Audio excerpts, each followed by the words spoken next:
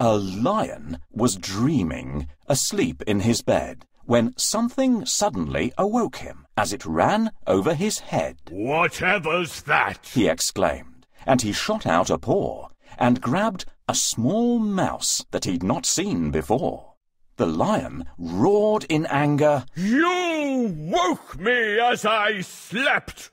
I shall eat you for supper!" Please don't! The mouse wept. King Lion, you are powerful, mighty and strong. Please don't eat a poor mouse who meant you no wrong. "Ha ha ha!" laughed the lion. "It's true. You are weak. I am strong, as you say. So I'll let you speak." I am sorry I woke you. Please be kind. Let me go. I may one day repay you. You really don't know. "You repay me?" The lion laughed. "That's a joke." But he let the mouse go, and he gave him a poke, saying, "Off you go, little mouse. I don't expect you'll be back. At the most, you'd have made me a very small snack." So the mouse bowed in thanks, and then went on her way, and the lion never saw her, until it happened one day he was taking his usual stroll in the jungle when a rope trap ensnared him, and he got in a tangle. He struggled and struggled, but the ropes only got tighter. It didn't help, in this case, to be a great fighter. "Help! Let me out! Let me free! I'm in pain!" But his roaring and crying were to be all in vain, until a small mouse in the bushes pricked up her ears and ran to his aid and swallowed her fears.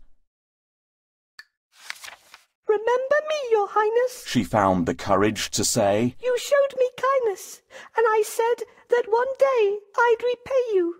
And now I'm really quite sure I can help you. And then, quickly, she started to gnaw away at the ropes until she'd gnawed a big hole which the lion fell through safely, body and soul. "At last I am free, little mouse, thanks to you.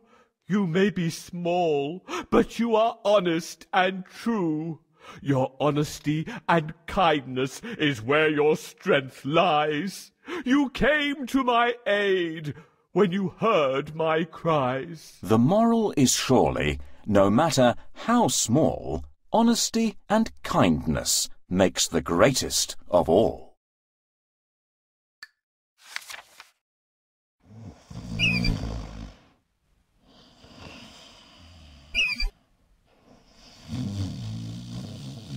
"Who dared to wake me up?" I'm sorry, Lion. I didn't mean to disturb you. "You're brave to disturb the king of beasts, but I'll gobble you up now. I'm hungry." I'm sorry I disturbed you. Forgive me today, and I'll help you someday. A tiny fellow like you helping me? Run away before I decide to eat you. Thank you, Lion. I will never forget your kindness. I'm hungry. I have to find something to eat.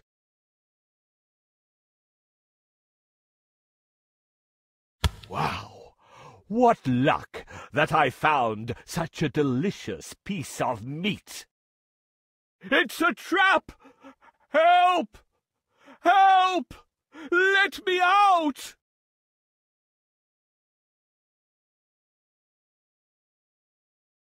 I think the mouse might help me.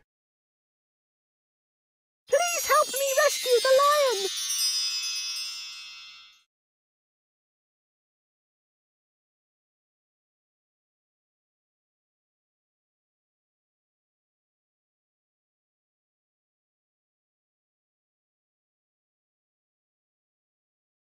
to find the right. It seems to be a dead end.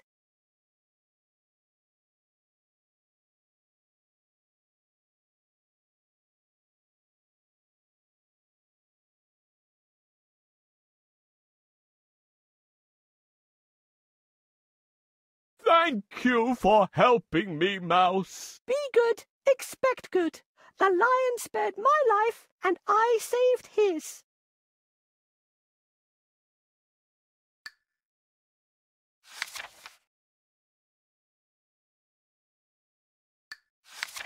Late one summertime, when the corn was golden yellow, a jolly grasshopper jumped by, a cheery, merry fellow. He loved to play his fiddle, and he loved to sing and dance. Amongst the corn he'd leap and laugh, and hop and play and prance. He had passed his summer days just fiddling, having lots of fun, idling all his time away in the warm, bright summer sun. Then, by chance, one sunny day, he met a working ant, who was clever, wise, industrious, and very diligent. He saw the ant was hard at work, dragging an ear of corn with all his might. It was 20 times his size, such an extraordinary sight. Goodness! Chirped the grasshopper. Why not stop with me and play? Why work so hard on such a bright and glorious summer's day? The ant then turned and stopped and looked the grasshopper in the eye. You foolish, silly time-waster. I shall tell you why. The sun is shining. Yes, of that I am well aware. But I am gathering in the harvest while the harvest is still there. And I suggest you would be wise to follow my advice. Store some food for winter while the weather is still nice.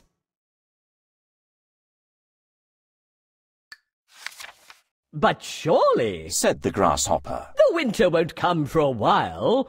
To work on such a glorious day is really not my style. The working ant took up his load and with a shaking of his head said, Goodbye. I must prepare for winter and my family must be fed. The grasshopper waved his fiddlestick and ignored the ant's advice, and he hopped away and fiddled while the weather was still nice. But the seasons change, and winter came as it was sure to do. The field was bare and empty, where the golden corn once grew. The ant had stored corn wisely. He had food the winter through. But the grasshopper went hungry. There was nothing he could do. He had ignored the ant's advice, and now it really was too late. You cannot eat fried fiddle. It doesn't make a tasty plate. The moral of this story is, of sound advice take heed. In times of plenty, save and store in case of future need. Hey, ants! Why are you working when you can have fun in the summer?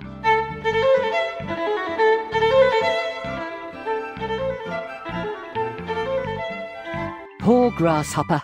Work hard if you want to make it through the winter. Are you joking? There's food everywhere, and I can build a house whenever I want. Poor grasshopper.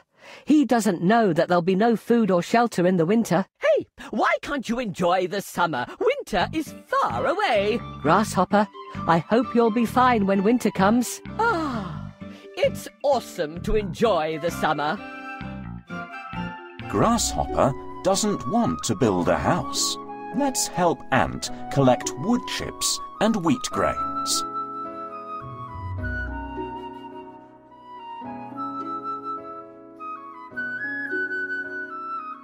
Thank you.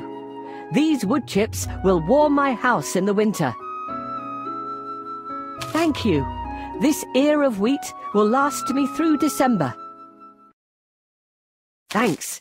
These ears of wheat will taste delicious on New Year's Eve. Find a bucket to collect dewdrops, for we need to gather dew now.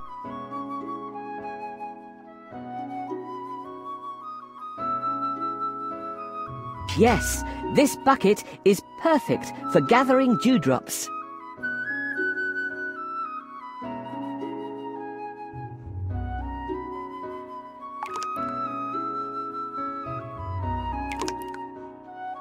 The bucket is only half full. We need a bucket full of dewdrops.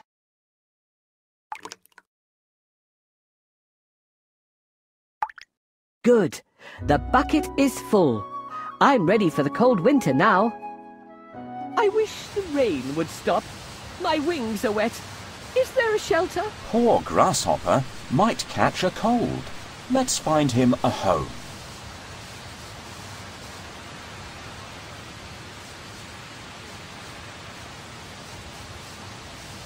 The daisy's petals are wilted. I need to find a better place. This is Ant's house. I won't knock on his door.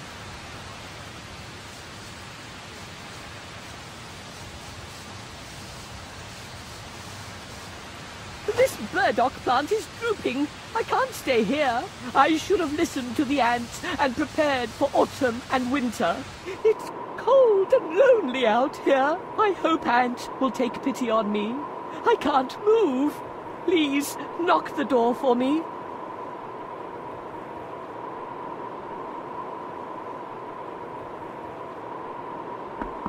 What brings you here, dear Grasshopper? Please let me in, Ant. You were right about preparing for winter. Now you can sing and dance if you wish, but it's a lesson for you. Next winter, take care of yourself.